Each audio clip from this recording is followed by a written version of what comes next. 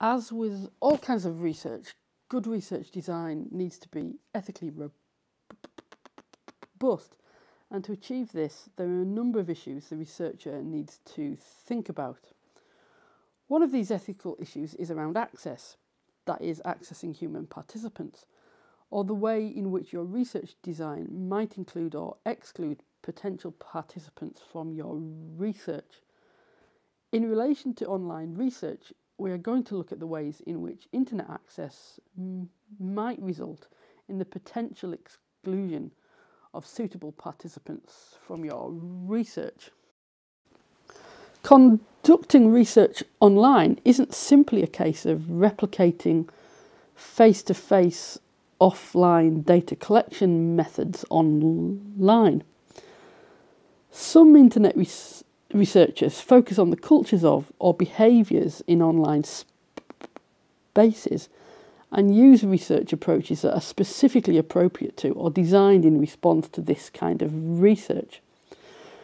For the examples referred to here in this presentation, we are focusing on data collection using online tools for research, though the research may not be specifically about online activities and could be conducted offline.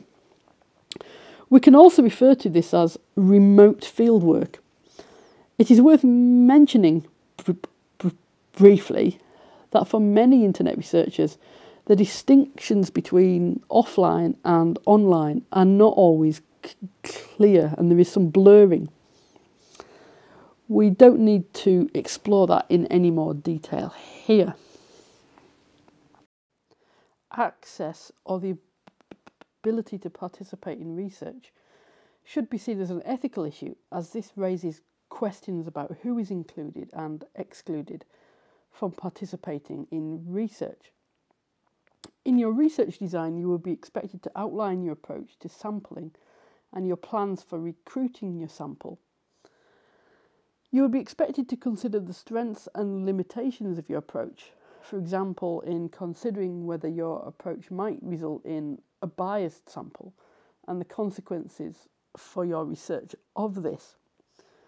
Similar issues need to be considered when planning to conduct research online, but it is also important not to present online tools as an unproblematic solution to recruitment and participation. Online tools might be presented as a solution to problems of not being able to meet in person. For example, you might consider using online tools as they offer your research the prospect of recruiting participants in geographically remote locations. The social distancing and lockdown measures resulting from the COVID-19 pandemic have prompted a pivot to online tools. However, online tools don't simply transcend barriers such as geographical dispersion. Firstly, internet access is a nebulous term, and this will be illustrated with examples as we proceed through this presentation. Research on digital inequalities, represented here by a sliced onion, reveals patterns of ownership, access and use that researchers need to be aware of when considering doing research online. And for further information on digital inequalities, see the recent work by Van Dyck. Access to online tools might be shaped geographically with uneven levels of access, take-up and use in different places.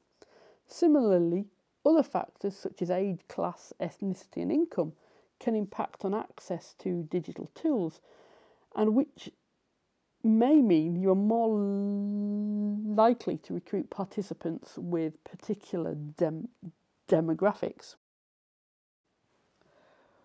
We can look at this quote from Mann and Stewart. They observed that access to the internet is a matter not only of economics, but also of one's place in the world in terms of gender, culture, ethnicity and language. So, in other words, technologies and the ability to access the internet are far from ubiquitous.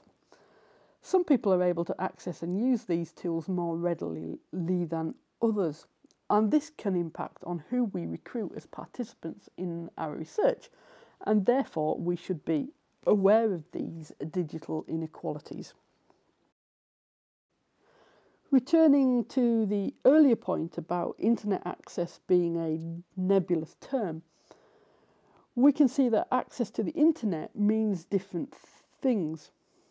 It can mean that someone has high-speed broadband at home and work and can therefore be online at almost any time. For some people, home access might come with slow internet speeds and data caps. It can also mean that someone is only able to access the internet via a smartphone with mobile data and is therefore restricted on the amount of data that they can access. Setsi and Rain's research in the United States looks at smartphone dependence, where the only means of accessing the internet is through a smartphone. Their research found that minority groups, younger people, those on low income, and those with lower levels of educational qualifications are more likely to be smartphone dependent. That means the smartphone is the only way that they can access the internet. So if you were asking people to complete a survey online or take part in an internet-mediated interview, you should consider the extent to which the digital tools that they have will enable this. Interviewing online may require the participant to download an app such as Skype or Zoom. This assumes the participant has the equipment with which to do this. They may not. So, for example, if someone is only able to access the internet via a mobile phone, they might not have enough storage space to download a app, which takes up a lot of space. Or they might not have the data to be able to use it. Therefore, you need to think about which participants are likely to be included and excluded through your research and the consequences of this. Access to equipment for some participants might not be stable. Chiumento et al. Describe how interviewers in their study in a post-conflict setting had to work around participants who had issues with power cuts and computer batteries running low. And these issues are not restricted to post-conflict situations.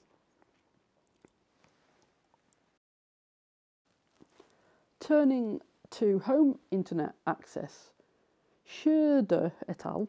Discuss internet use in the home, drawing on the concept of habitus to illustrate the different attitudes towards internet use as well as patterns of use in different households.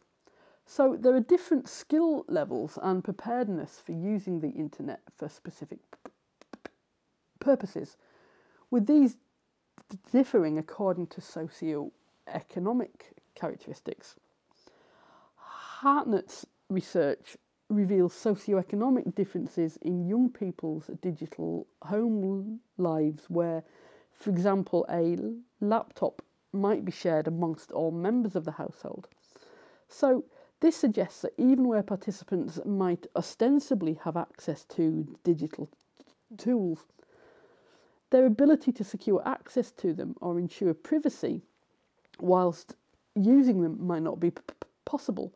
And this is something to bear in mind as a researcher. If you want to do a one-to-one interview with somebody, privacy might be important for the participant. In short, online tools do not necessarily enable participation, though they might well enable the participation of some people who otherwise could not have participated in your research. Good, ethically sound research design considers who the research includes and excludes. You may need to think about your research design and how the tools you use for data collection either serve to include or exclude participants. There may not be a solution to this, but you need to consider the consequences of this for your research.